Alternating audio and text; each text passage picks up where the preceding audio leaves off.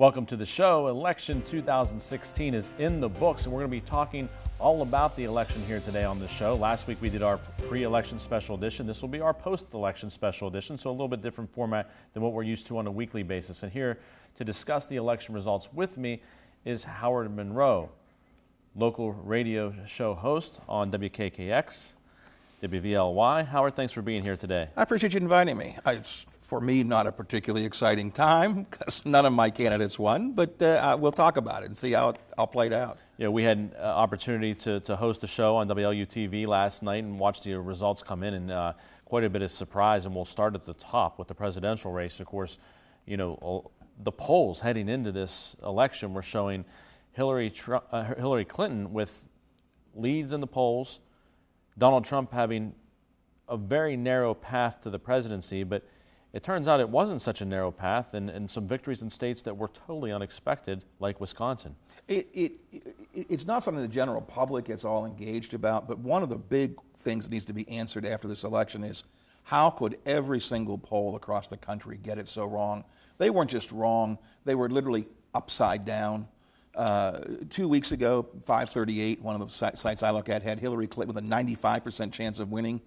By 2 o'clock in the morning, New York Times, I was watching their trending, Trump at a 95%. I mean, how did that happen? How did every poll get it so wrong? Paul Ryan said after the election that Donald Trump saw things we, meaning the general public, didn't see. And you know what? Maybe he's right. Maybe Trump's instincts were better than the polls. Well, I think so. And the other thing I think that happens with the polls are that the polls oftentimes poll people that are considered to be likely voters. And a lot of times the likely voters are the people that they look at and say, these people have voted in the last this so many elections. And those are your traditional voters. I think Donald Trump brought out a lot of non-traditional voters, people that haven't voted in the last several elections. So the polling perhaps didn't capture those people, and they did turn out at the polls perhaps. Well, and the Trump campaign had talked about, Kellyanne Conway talked about the undercover voter, the ones that really didn't want to say they were going to vote for Donald Trump, but did. The day after the election, two people that I'm pretty close to sort of whispered to me, I got to tell you the truth, I voted for him. Had no idea. You know, I never came out. They weren't going to say it out loud ahead of time, but they did. So there's probably some of that too. But again, it's not the general public cares so much about polling, but since so much of not just our campaigning, but of our governing anymore is run by polling, I think we've got to take a long, hard look at what went wrong here. You know, maybe it's time for politicians to start trusting their guts and not worry so much about polling, not think so much about, let's put a poll in the field and see what the people say. You do what your gut tells you is right. I was not a Donald Trump supporter, but maybe he was onto something there. He read the people better than we did. Well, the other thing he's done is he's really, I think, understands the American people in 2016 in the sense of reality TV, social media, the ways in which we get our information, the ways in which we process our information, the way in which people act is very different than it was 4 years ago, 8 years ago, certainly 12, 16 years ago, because reality TV, social media have become such a big part of our lives, and he's a master of it when it comes right down to it. Yeah, presidential politics in particular is a television medium anymore. And he's a master of it. I mean, he was the Celebrity Apprentice. He knows how to do it, to play it right, to play it well. And I'm not saying that's bad. Maybe someone who understands that medium just simply has a better job. Clearly, this was a Donald Trump win. It was. Now, the Republican Party had a big sweep around our region, too. But it wasn't really a Republican win. This was a Donald Trump win. He was a man of his own there. Well, and you know, let's talk about that a little bit. Of course, Donald Trump won West Virginia, but in West Virginia, a Democratic governor elected, Jim Justice, who has some similarities to Donald Trump in some ways. Both very wealthy men, both first-time politicians, both older gentlemen. You know, I think there's some similarities there, and so people say, well, this Republican wave that's maybe come in West Virginia, but then West Virginia elects a Democratic governor. Well, there's some similarities there. Well, there is, and again, I don't think it was Democrat. Look, an awful lot of progressive Democrats really weren't comfortable with Jim Justice. A lot of them said, well, he really almost is a Republican. He's over on this side of the Democratic aisle, at least. But it was Jim Justice, the individual, the character. I don't mean in a bad way, but I mean the character Jim Justice that people were voting for. And as you point out, there were some key things. Jim Justice took away the power. What's the biggest power Republicans in this entire area had in all of their elections? The Obama-Clinton war on coal. Jim Justice just took that away from day one. He's a coal baron, so you can't use that against him. And he made it quite clear he wasn't going to vote for Hillary Clinton. He made it quite clear he didn't believe in the EPA regulations and so on. So the biggest tool that they had in their arsenal was gone. So again, although there clearly was a trend, I don't want to dispute that, it's a personal thing, an individual thing here with Jim Justice and Bill Cole. Well, he also, I think, in his ads, was a very relatable, gave kind of a invited people into his home. I mean, he and his wife, you're walking right into their home with them, and there's the dogs. So I think he did some things to make himself relatable to the people, despite being extremely wealthy, and that played well here in West Virginia. We need to take a break. We come back. Howard Monroe and I will continue talking about election 2016. Stay with us here on the Jamie Bordas Show. You know, Danoon Lumber is the place for quality natural hardwoods. And now you can take advantage of these offers to get your home ready for the holiday season. 3 1/4-inch red oak tongue and groove flooring for $425 per square foot. Just in time for Christmas. Children's rocking chairs only $115. Add the wow to any room with rustic walnut barn doors. As we always say, better grade, better selection, better price, better hurry. Danoon Lumber. Panhandle Cleaning and Restoration has been restoring homes after disasters for nearly 4 decades. Through that experience, we present Panhandle Custom Homes, Kitchens, and Baths. We handle your entire project, from concept to completion, working with you every step of the way. From the budget-minded upgrade to a fully custom remodel, you can trust the Panhandle name. Panhandle Custom Homes, Kitchens, and Baths. Welcome home.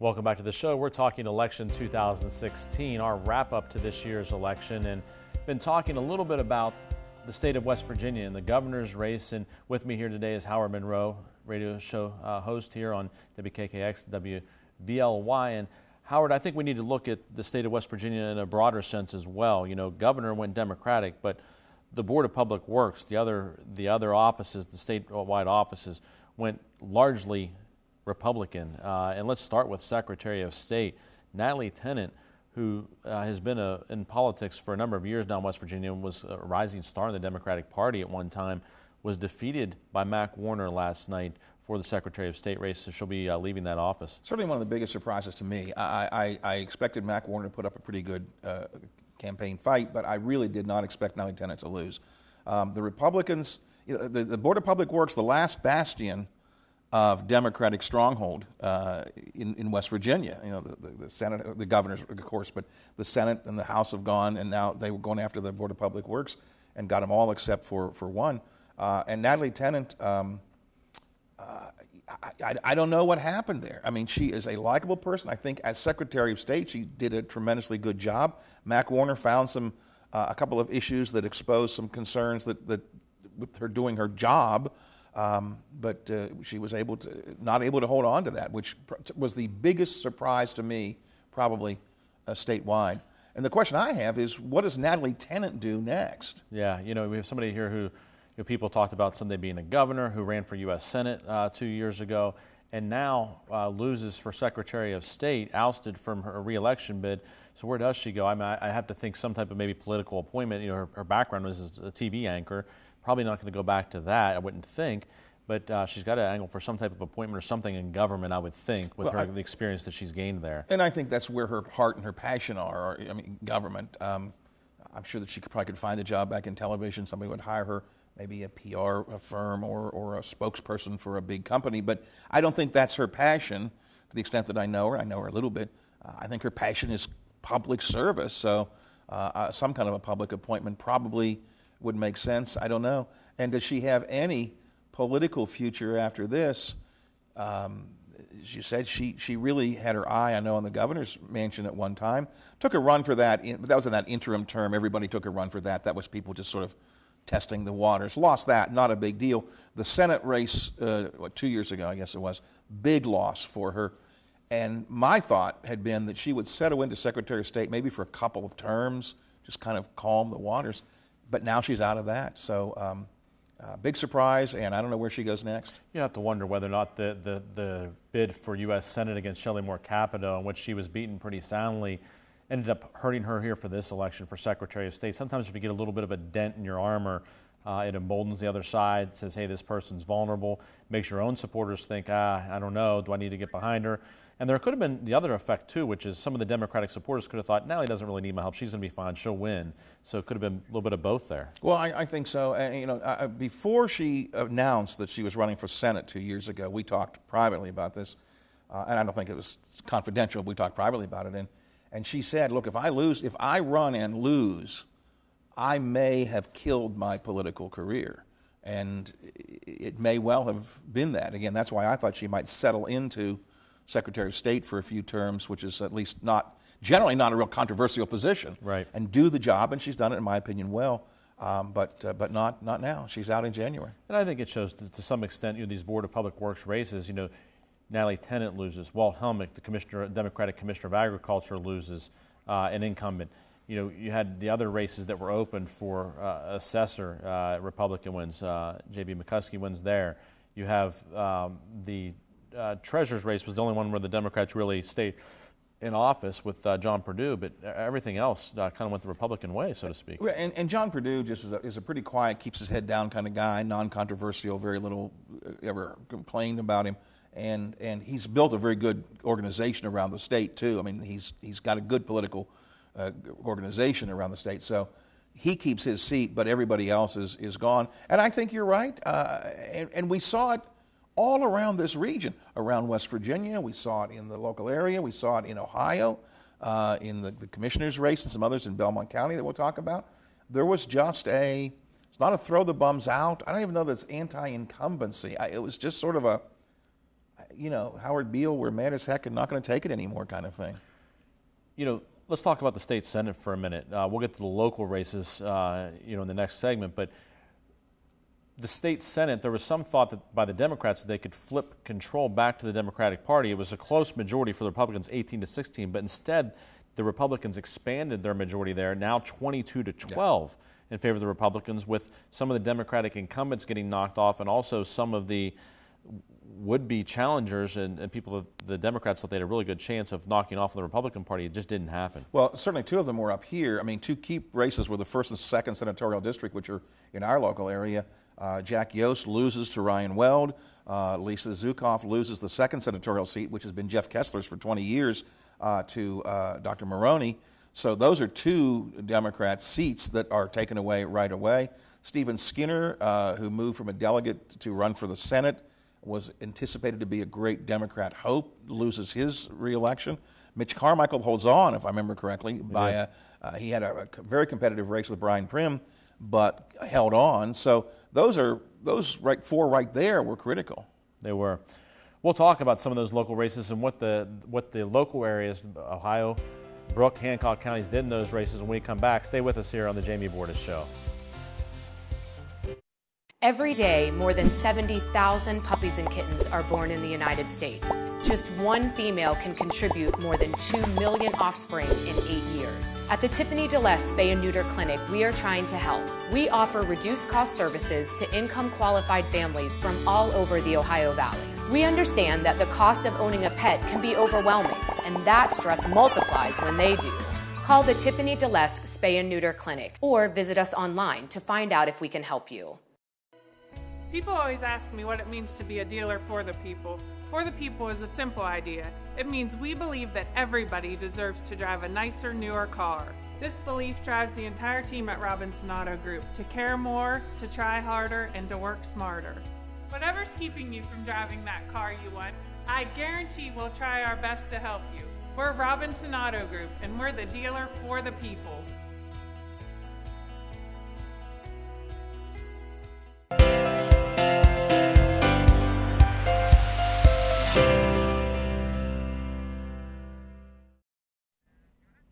Welcome back to the show. We're talking election 2016. It's over now, and Howard Monroe, radio host on WKKX and WVLY, is here with me today talking about it. And Howard, we've been talking about the state Senate and how the Republicans maintained and expanded their control of the of the state Senate. And interesting, though, to look at these local races that we've been talking about a little bit. Jack Yost, defeated by Ryan Weld, who was a delegate, Republican delegate out of Brooke County. But you look at the breakdown, Jack Yost, also from Brooke County, Jack Yost wins Ohio County, right, loses Brooke and Hancock. The same mix we saw 2 years ago in the race between Ryan Ferns and Rocky Fitzsimmons. Rocky Fitzsimmons wins, the Democrat wins Ohio County. Brooke and Hancock, which had traditionally been Democratic strongholds, went for the Republican Ryan Ferns, and that trend played out again here this time. It did indeed, and I'm not exactly sure why. Hancock County's become a big decision maker in this district anymore. Ohio County is kind of I don't know, I think a lot of candidates see it as the big, sort of the big enchilada, but you've got to deal with those upriver counties as well. And again, two terms in a row. But again, I think if we look at the whole state, there's some trends happening statewide. 2 years ago, what I called was the red bloodbath. It was just a complete swath of red that I said, all right, it was an anomaly year. I'm beginning to think it wasn't an anomaly. There's movement happening in the state. Well, here's how I look at it, Howard. If you look at Ohio County, our economy is more diverse here in Ohio County than it is in Brooke and Hancock, than it is to the south. We have a lot more diversity in terms of types of jobs, whereas Brooke and Hancock rely heavily upon the steel industry. You go south of us, rely heavily upon coal. And I think that those areas that have been affected and have had the job losses look at the party that has been in control for a number of years in West Virginia, the Democratic Party, and look and say that's who's to blame. And so in Ohio County, you see the candidates doing better where you've got a more maybe diverse economy, but in those other areas where you haven't, they've looked to the Republican Party and said, can you help us fix this? And I think that may be one of the reasons that we're seeing Ohio County go Democrat and the areas to the north and south maybe go Republican. And I think that's a really good point, and I think it's tapping into that same sort of working class frustration, if you will, that Donald Trump tapped into. The industrial class, Brooke and Hancock County, more of that, as you point out, frustrated that they can't return to the glory days. Weird and Steel is gone. The Wheeling Pit plants are gone. What do we do? And so you turn to something new, and it's the Republicans in this case. I think you're right. You look at Michigan, on a national level, Donald Trump, going to win Michigan in all likelihood, and, is doing well in the other areas of the Rust Belt. And those are the industrialized areas that have lost jobs. And so I think that the Republican Party, Donald Trump in particular, has captured that. And I think we're seeing it here too. You look at the second senatorial district, some similar trends. Lisa Zukoff, the Democrat, wins Marshall County for that Senate race, but loses down the river. Loses in Wetzel, Tyler, Ritchie, Doddridge, those areas. That's where Mike Maroney did well. He ended up winning. So I think you see Ohio and Marshall a little bit of an anomaly right now compared to the state. Well, I think so. And it's also interesting in these races that this year Labor put a huge push on. I mean, they had the Remember in November campaign. They helped fund the Western Family Values third-party group. Labor put a big push on to try to get labor behind the primarily Democratic candidates and to try and bring about a change. And I don't know if they had any successes, but very few. I guess Sean Fluharty might have been one, but very few successes, even though they put a ton of money into it and really targeted this and worked it aggressively. Just couldn't turn some of those things around. Yeah, you mentioned Sean, and Sean did get reelected as a Democrat here in the 3rd District in Ohio County.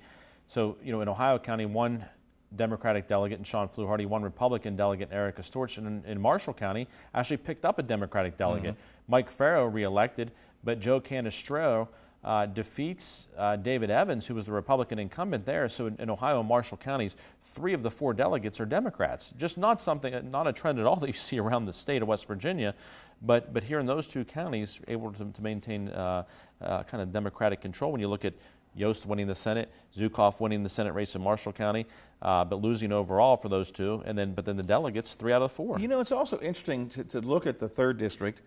And although we're talking about this sort of, again, let's change or get rid of the incumbents, anti-establishment, whatever phrase we want to use, but who does Ohio County send back? The two incumbents. Right. Erica Storch led the ticket. Sean Fluharty comes in second. Both, I think, are both well respected and both have a good, strong, group of support. Scott Reed did actually better than I thought he would up against Sean Fluharty for the second place. But you look at that. We sent the Ohio County Center, the 3rd delegate district, sent two incumbents back.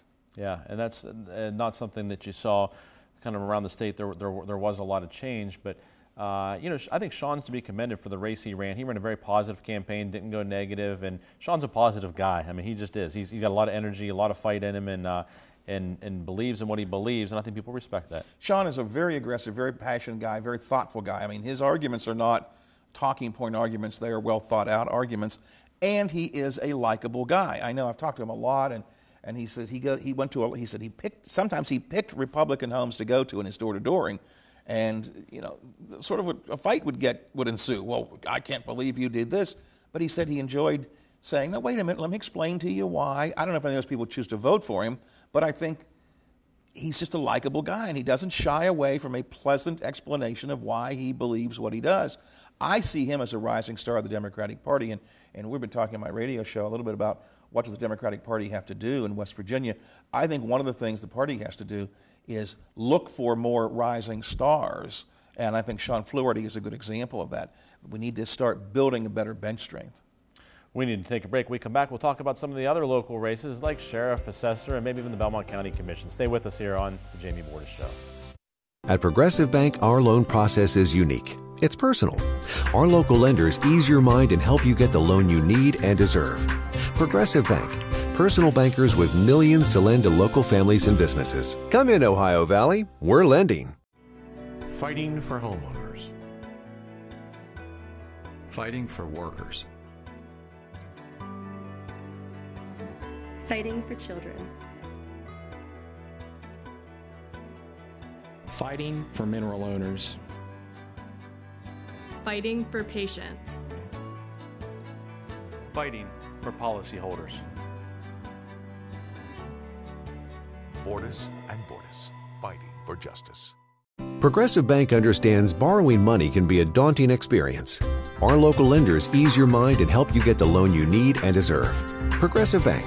Personal bankers with millions to lend to local families and businesses. Come in, Ohio Valley. We're lending.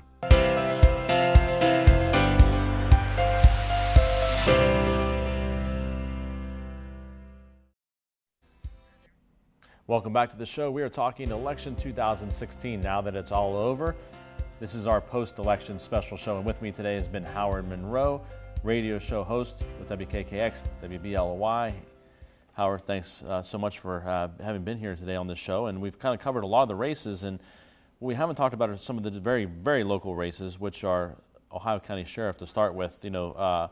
Two-term limit here in West Virginia for sheriff, so had to have a new sheriff. And Pat Butler had to move on, and Tom Howard, the Democrat, wins that race. Tom Howard, school resource officer for the Wheeling Police Department, has huge ties to the school system. It's always good to have connections with the kids and their families, and he is well respected, I think, by the kids, and that certainly came through with his vote. Yeah, I think so, and not only the kids, but also his connections with local law enforcement. And another race that was local here was assessor.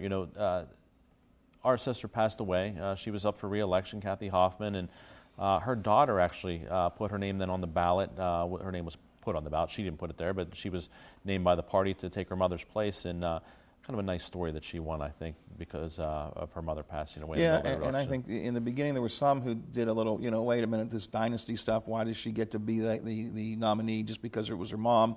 But I think there was she overcame that quickly, and people liked her and felt that this was a good decision. Coming back to the theme that I was talking about last segment, here in Ohio County, Democratic prosecuting attorney elected, Democratic sheriff, Democrat for assessor.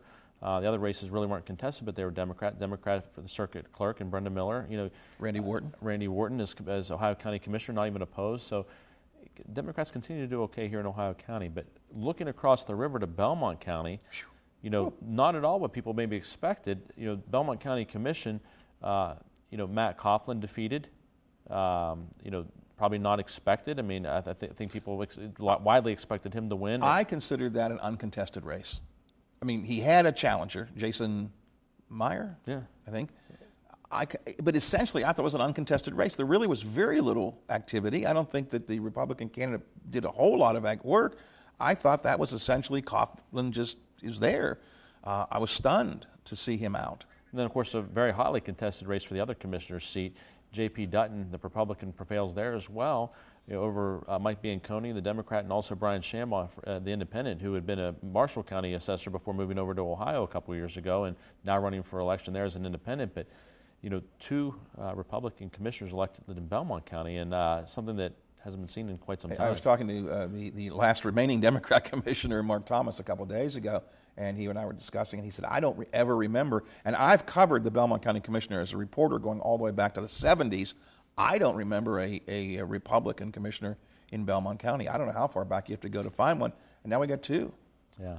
So some changes being seen there on that side of the river in Belmont County, and of course, Republican congressman reelected there. Bill Johnson. Yeah, and of course for state senate, Portman elected, and so Ohio, and of course went for Trump, in the presidency. So, and both Lou Gentile for the state senate and Jenny Favod, who ran a challenge to Andy Thompson for the 95th House seat, both were defeated. Two Democrats defeated there as well. Yeah, good point. So locally in Ohio, not just with respect to the presidency, but also locally, Republicans did very well over in Ohio here in the Ohio Valley. So keep an eye on that toward future elections. But Howard, I appreciate you being here with me today on the show to discuss this. It really, I think, helps our viewers understand and break down what happened and maybe why it happened. So always happy to talk politics, yeah, even when I'm depressed at what happened at the election. And you can always check out Howard. He talks about these things, every single day on his radio show. So check out his show. But I'd like to encourage all of you to heal. We need to come together as a nation, as a state, as an area. Whether your candidate won or lost, we need to remember we're all Americans. We're all West Virginians or Ohioans, whichever it may be. We're all members of the Ohio Valley. And what we need to do is say, we're all together now. The election is over. Let's let it be done, and let's support whoever won, whether it was your candidate or not, so we can all help to do our part to make this a special place to live, a special time to live, and so that we can all care about one another. Next week, we'll be back to one of our regular shows. Thanks for joining us here on this post-election special edition of the Jamie Bordas Show. We'll see you again next week.